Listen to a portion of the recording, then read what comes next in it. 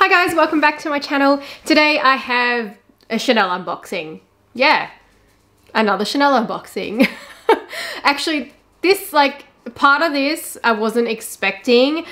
Basically, there's an item that I thought that I missed out on, that there was none left at buying it at the store because I really didn't want to have to go ahead and get one from a reseller or anything. So yeah, this is actually a surprise to me because I was able to get it at my local Chanel store. So before I dive into today's video, if you are new to my channel and you love all things luxury, then I would love if you would hit that subscribe button below and also the bell to be notified when I upload new videos. So all right, we're gonna start off with the Chanel beauty items. So I have a couple of bags here. Well, I have one box and then one bag. So the items here, there's a bit of a mixture. I've got items that I got from my personal shopper, items that I managed to get from the Chanel store in Australia, you know, Chanel beauty store. And then there's an item here that I actually ended up having to get on eBay. So I'm gonna, you know what? I'm not going to start off with this. I'm going to start off with the stuff that's in this bag because this has actually got like the most coveted items from the Chanel Factory 5 collection. Now, I did actually do a reveal on my channel like a while back of some of the Chanel Factory 5 items that I ended up getting. Those were the ones that I actually ended up getting in Australia. However, what happened was with Sydney, we were in lockdown, so no one could buy from Sydney. So they actually shipped extra stock to some of the other stores around Australia. Then I was able to get some more stock from one of the Chanel stores in Australia. So that's why I've now got some more items and I managed to get some backups as well, but I'm not really gonna reveal the backups because you don't need to know that I'm crazy and went and got backups. But yeah, in this bag, I've got mostly my items that I got from my personal shopper and then the one item that I got on eBay. So I got from the Chanel Factory 5 collection, you know what it is, you know what I'm about to show you guys that I got. I got the water bottle. Yep, I got the water bottle. Oh my gosh, this water bottle. So much controversy, like so much of it. Seen in the Facebook groups, someone had bought like legit about 20 bottles and she posted a photo with these 20 bottles. I think that they were actually gifts. Like I think that she had actually bought them as gifts for her family or something. But it caused such an uproar. People were so mad. From what I was noticing, that was like the people that were buying like a lot of stock and then reselling it. I seen that more in like Europe. So I don't know if in Europe there are a lot of people that missed out. Like I don't know the level of demand, but I do know that in like USA and in Australia, a lot of people were getting really bothered that they weren't able to get their hands on this. And yeah, obviously I wasn't able to get my hands on it at the retail price. I ended up buying this on eBay with one of those like the mesh bag that you get for free once you got like a certain amount of items. So I bought them in a bundle and I paid like almost $400 Australian for them, but then I ended up just selling off that mesh bag. So in the end, it worked out that I paid about $250 Australian. That's pretty much what it worked out that I paid for this. So that is double the retail price, which is what I was okay with. I was okay to pay double the retail price. That was pretty much my threshold and then no more than that. So I'm glad that I at least got it. Yes, I paid over retail, but at least I didn't go absolutely crazy and pay too much over retail for it. However, I'm gonna say this, you know, it's not fantastic. Like it's really just, like a silicone sleeve over the glass bottle and then this is just printed on. So I have dropped it already. It didn't break because this silicone sleeve kind of protects it, but I can tell that based on like this rubberized silicone, if you were to put this in the dishwasher, even if you were to wash it and you were to wash this label too much, it's gonna wear away. If this label has friction against your handbag or rubbing against anything, it's gonna wear away. So I don't know like if I'll actually even use it as a drink bottle. Maybe I will. I'm thinking about getting like one of those drink bottle holders. I'll put a picture on the screen of the one I'm thinking about getting and I'll leave a link to it down below because I'll be pretty pissed off if it did rub away. Otherwise, I was just thinking of just putting it on display in my closet. So yeah, but yeah, that is the elusive Chanel water bottle. I'm probably not the best owner for it because I know I'm super duper clumsy. Like I said, I already dropped it once, so that's terrible. My record is breaking like 6 bowls in one go. So good luck to me. Now the other items that I got, these are from my personal shopper in Italy. So I did have to pay slightly over retail for them. Not too much, but you know, it is what it is. The first item is this shower gel. So the shower gel in like the dishwashing liquid bottle. This is actually refillable, which is great. So I can just chuck any old shower gel inside this bottle to have a bougie looking shower gel bottle in my bathroom. The other item is the shower gel. This is actually, looks like it's in a paint tin, but it's got the little shower gel pieces on it.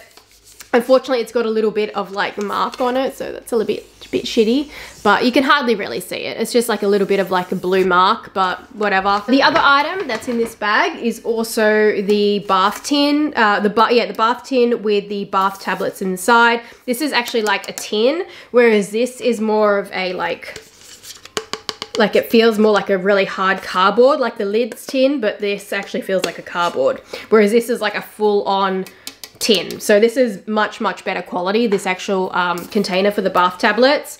Now by the time I've uploaded this video, the Chanel No. 5 collection would be completely over. I'm pretty sure that it's probably going to be removed from the website. Now the other items, some more Chanel Beauty. These are mostly from, I think there's not all from Factory 5, but there is, like, it is mostly from the Factory 5 collection. So this has come from within Australia. This collection, smells so good. All right.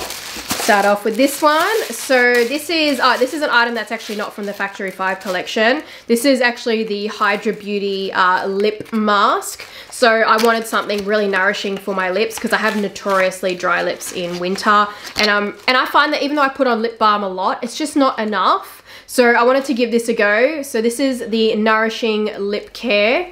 So that's that.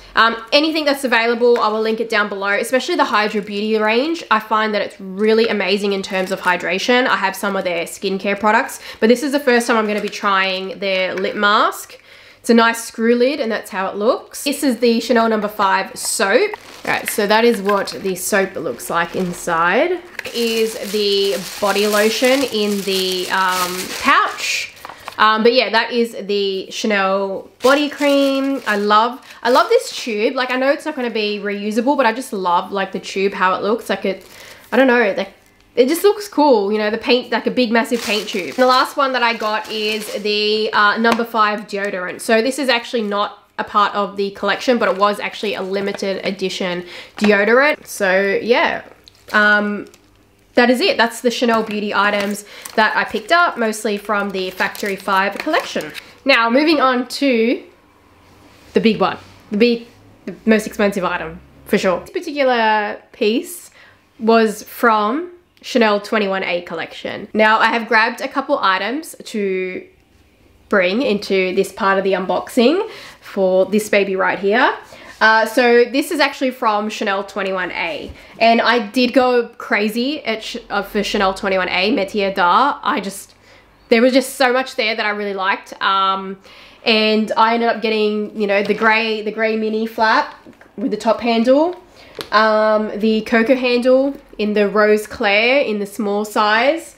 However, there was a bag that I did want in that collection as well, and I thought, like, I didn't put my name on the wait list for it because I tried to be good and just get the grey one, but then by the time I decided I wanted it as well, it was pretty much too late. The store knew that they weren't going to be getting any more stock. Then I seen during the Sydney lockdown that for some reason, even though we're actually technically in 21B collection at the time of, you know, filming this video, we're supposed to be at Fall Winter Act 1. But this item just suddenly appeared at both the Sydney stores, and I couldn't believe it. I was absolutely shocked because it's not even from that collection, it's from the previous collection, and it's pretty, like, it's not common that bags come from the previous collection when they're in an actual current collection. Like, it just doesn't really happen. So I don't know what happened and why it did, why both stores ended up getting it, but let me just open this up because I don't want to like open it, you know, and rip it because I haven't actually done an unboxing for Instagram yet. So yeah, 21A collection. Color that I wanted, but it wasn't the top of the list. The grey one was definitely at the top of the list. But as time went on, I just kept getting more and more like fear that I was never gonna get it. And I was like, damn, I'm gonna end up having to go in the resale market if I want it. But then by that point, I was like, you know what, I didn't want to go in the resale market because I feel like this color does come back in some way with Chanel. So I just really didn't want to pay personal shopper fees. I really didn't want to pay a premium in the resale. I didn't want to do it. even though there was an opportunity to buy this pretty much at the retail price and only pay the shipping because someone had bought it before it went up in price, I still was like, nah, I don't want to do it. I don't know. I just kind of feel like, you know, anyways, I'll show you the bag. I'll show you the bag. So you can understand why I was like, something like this will come back around anyway. But I am now glad that I got it. All right, so from Chanel Metiers, I picked up the beautiful beige mini rectangular in color code, I think it's NC632. This is such a stunning beige. Like, this beige is exactly my kind of beige. However, like I said, Chanel does like do beiges fairly, you know, fairly regularly. Like, it's not, in the mini flap, obviously the mini flap is seasonal, but I feel like beige is a color that comes around fairly, you know, maybe often than some other colors do. So I was like, you know what, I didn't want to pay the reseller cost. I didn't want to pay like personal shopper fee. I didn't want to do that. I kind of just felt like at peace with myself that if I didn't get it from the store, it was okay. But then I got it from the store. I got it from Sydney. It just came into stock all of a sudden randomly, and I had to have it because I love this beige. I feel like this is my perfect beige. Saying that though, there could have been another perfect beige again later on, but I'm pretty fussy when it comes to beiges. I don't like something that's too yellow because I feel like it can kind of clash a bit with my skin tone. I mean, I still would get a yellowy beige, but it's just not my preference. It's not my preference. My preference is more for like that warm kind of pinky undertone in the beige. Beiges that have yellow undertones, like because I have yellow undertone skin, I feel like it kind of just can wash me out a bit. Whereas this brings out a little bit more like warmth. I don't know, that's just how I kind of feel when I like wear, like, even when I went to Dior, I tried on one of their beiges that was in a yellow undertone, and my sales associate was like, yeah, it washes you out a bit. So yeah, I must not be the only one that kind of sees that. So the retail price on the mini rectangular is $6,250. The top handle though, it was originally in 21A. It was first at the price of $6,350.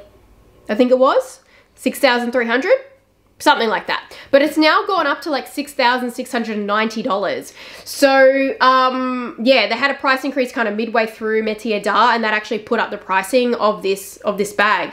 So that's why I was like, one of these did become available in the top handle, like it was listed on the Facebook groups, and it was at that current retail price plus shipping. But I was like, you know, I just kind of was, I don't know, I just didn't want to really pay that extra bit. Plus, I kind of prefer to sort of get my Chanel bags from the store, and there's a big reason for that, and that's because the microchip that's actually in the Chanel bag now, like any of the new bags from 21A have this microchip inside. And I don't know if it's like a microchip, but it's some kind of like number. I think it's an electronic number, but this number that's actually inside here on this plaque here is actually linked to your receipt, and it's actually linked to your customer profile. So I prefer to buy my bags from the store because at least that way the number is actually linked to my profile.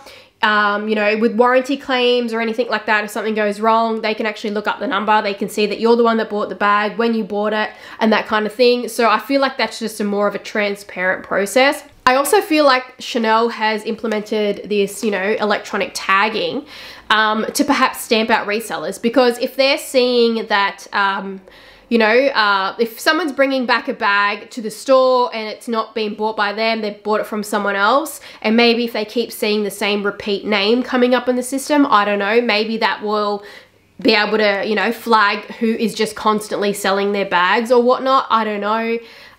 Maybe that's kind of just a speculation thing, but I kind of feel like that might be the way that they're going in, because with Louis Vuitton, even though they have their microchips, they're not actually linked to the customer profile. They just work the same way as a date code. So the sales associate can scan it and see the date on it when it was issued, but they don't actually link to the customer profile. Whereas Chanel, their ones actually link to the customer. Yeah, the beige mini rectangular. Love it. It's with gold hardware as well, rather than the aged gold. So if I would have gotten it with the top handle, it would have come with that aged gold hardware there.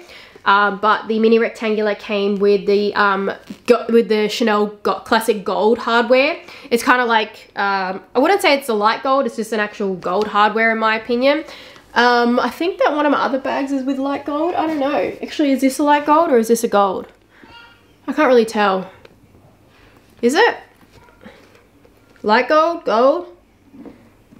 Yeah, I feel like the cocoa handle must be in the light gold hardware because it looks like obviously a lighter gold, and this one's in the actual proper full-on like gold hardware. So yes, I don't think that there's really anything else I have to sort of show you because I feel like everyone's pretty familiar in terms of like the mini flap, like back, side, strap.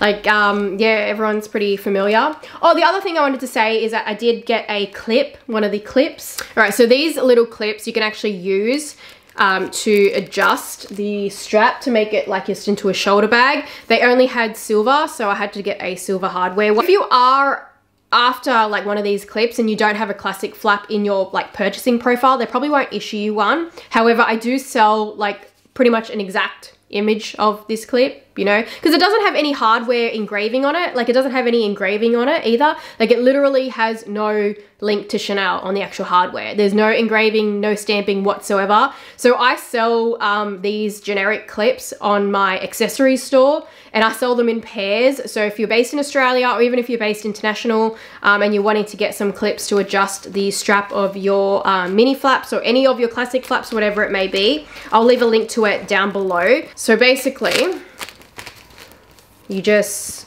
underneath the bag, from the points of where the strap is connected to the actual leather, you just get this clip. So you twist it.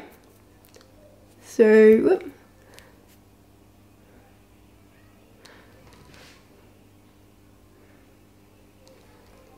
So that's the open position of the clip, and then that's the straps. What you do, you just pull them in together from there to there, and then you just put the clip through the chain, the actual links of the chain, not the leather, through the actual links of the chain, like so, like that, and then you close it up, and that's how you can shorten the strap. So yeah. If you wanted to use it like just on the shoulder, or even if you wanted to wear it like much higher, you can just position this clip even further down the chain. Like say you wanted to have it there and just have it like a baguette style, you can do that as well. So I will leave a link down below to the clips that I sell in my accessory store. But you know, if you have a classic flap on your profile, then you know, you can ask to get one at the store, providing that you have actually bought a classic flap before, then they will give it to you. I think that, I don't know how long they would date back, like if they'll just give it to you if you've bought it before, or if they will only issue it to you if you bought one recently. I really don't know. That is all for this video. If you liked it, give it a thumbs up, and I will see you guys in my next one. Bye.